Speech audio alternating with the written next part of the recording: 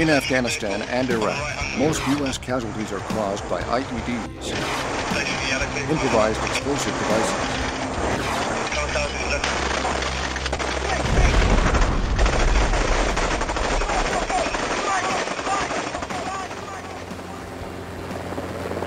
In Seattle, thousands of miles from the combat zones, scientists are in the fight to defeat IEDs and save lives. This is APL, the Applied Physics Laboratory at the University of Washington in Seattle. Scientist Bill Asher believes lasers can detect the presence of hidden explosives. One individual just stood up. In effect, see invisible threats. The particular optical technique we use is called something called vibrational sum-frequency spectroscopy, where you put down two laser beams onto a surface and you measure measure photons that are stimulated by those two laser beams that come back off the surface.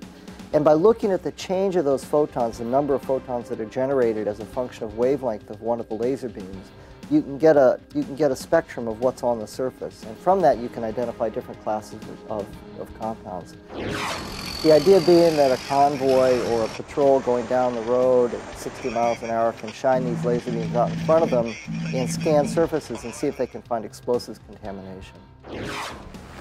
You can imagine a hovering vehicle that moves out in front of a convoy, for example, and does various measurements. And APL physicist Erik Thorsen coordinates 5 counter-IED projects now underway at the Applied Physics Lab, all conducted with support from the Office of Naval Research. We're developing sensors that, if put in place, could detect explosives that were in the air.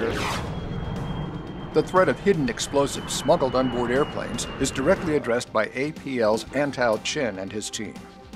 The work here centers on extremely high-frequency electromagnetic waves and on ultra-thin wires and films, reacting to the presence of traces of explosive chemicals, extremely small traces. One molecule in a trillion molecules. The results of this basic research could be years away from deployment on a battlefield. Armed conflict always generates debate.